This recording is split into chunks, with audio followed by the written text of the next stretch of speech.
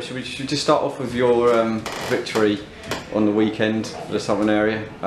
Talk about like how you felt it went, and yeah, emotions afterwards. The fight was good. Started off in the first round, obviously sticking to the jab and whatnot.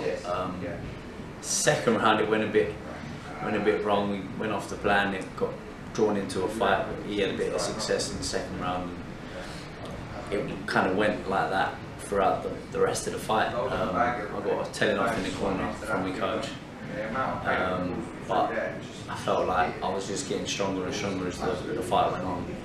So I didn't really mind kind of staying there and having that little bit of a fight.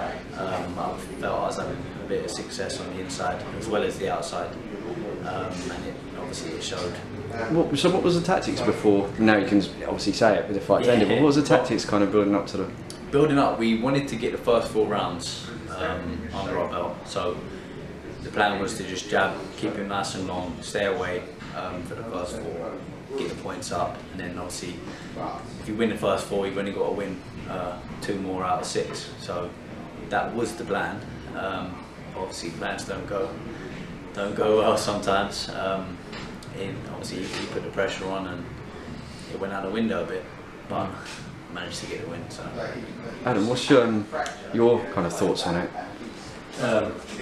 Yeah, I ended up more of a fan, and I'm Connor's manager. I don't train him, but yeah, I was screaming my head off in the crowd. Yeah, well, I think we captured on the video, like hearing. Yeah, I lost my voice and all sorts, but yeah, Connor can box better than that. But it was a good performance, very exciting. I don't want anything to do with that. I think with Connor, I knew when he's getting 4th, 5th round, he can keep on going like that. He can keep on working. It was when the fight got announced. It was I wasn't say surprised, but it's just like obviously his experience of 20 odd fights and yours was like 5. Was it an easy fight to take for both of you? Obviously as his manager, or did you think twice, or because he's very experienced, a very good fight. I didn't think twice at all, and that's obviously no disrespect to him. And on paper, the 20 odd fights he's got as a pro, but if you look back at my amateur career, and obviously I only had 5 fights as a pro at the time, but I've been boxing a lot longer than he has, and I boxed at a higher level in the amateurs. He didn't have no amateur background, so I knew that would stand me in good stead for that fight. So when he put it to me, I was like, let's go, let's have it. When did you actually get the first notification that you could, that the fight had been ordered or recommended by? It was an age ago, wasn't it? It was June or something, wasn't it? Yeah, so obviously I managed. I got offered the fight and spoke to Sid first. Sid's the coach. Yeah. Sid was we was all confident that he can compete at that level. And yeah, so we took it and it got cancelled. Yeah, the first date was the 24th of July, and it just kind of went back and back and back and back. Yeah. So it was a long kind of training camp, but it was all kind of for me building up to a big performance. Did you think you could stop him though? Leading up to fights, obviously you picture in your head all different types of scenarios. I pictured me stopping him, I pictured me going points, pictured him beating me, pictured everything. So it was in my head, but honestly I felt and I thought on the night it'd go points. I did think I would just outbox him for it to go points, but when the pressure was on, I did feel like he was slowly kind of fading, and if I kept going at the pace and applying pressure, obviously I felt like I'd get him out of there, and I did. Yeah, there was a stage, I thought Boy Jones was brilliant, a brilliant fight, exciting style, great fight. We done great, but there was a point, it might have been the end of the 4th, and I looked at the corners, Connor was standing up, he stands up in between rounds, and wasn't really breathing heavy. And I think Boy Jones was feeling it a little bit, and yeah, that's when Connor keep on going. That's what happened. Yeah. What do you want next? Do you want another defence, or do you think you're ready enough for maybe a step up to the English? To be honest, we've just got. I let this man in and my coach kind of have a discussion about what's going to be the next steps for me. I trust them with everything, so I'm not worried about what they think I can do or what they think I'm ready for. So I'll just listen to them. Whatever they decide, I'll go with. Yeah. So Myra Mills has got the English, he's a good fighter. More confident in Conor boxing Myra. There's no one really above him in the ratings that Conor can't compete with. He's only had a limited amount of fights, but he's good, Conor.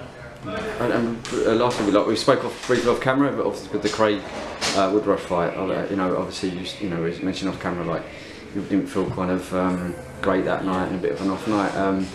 You know, is that something that you maybe wonder in the future kind of want to? Yeah, of course. Obviously, rematch. I want to kind of put right the defeat. Massive, obviously, respect to Craig. He turned up on that night and he done a job with me. He beat the Conor that was in front of him. But a lot of people around me kind of felt that that wasn't the right Conor on the night.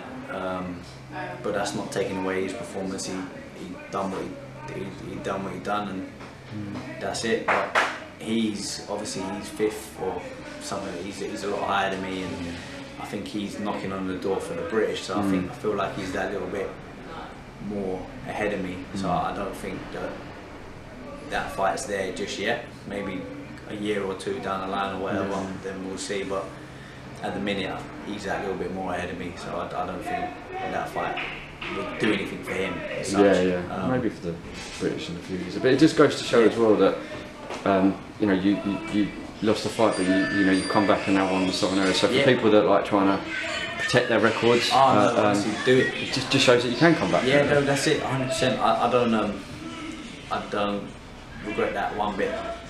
I'm happy it happened because the lessons I learned from that fight put me in good stead for my next fight against obviously Stu Greener, and then for the title fight against Boy Jones. But I feel like if I didn't go through what happened in the Woodruff fight, I possibly would have maybe lost one of them fights.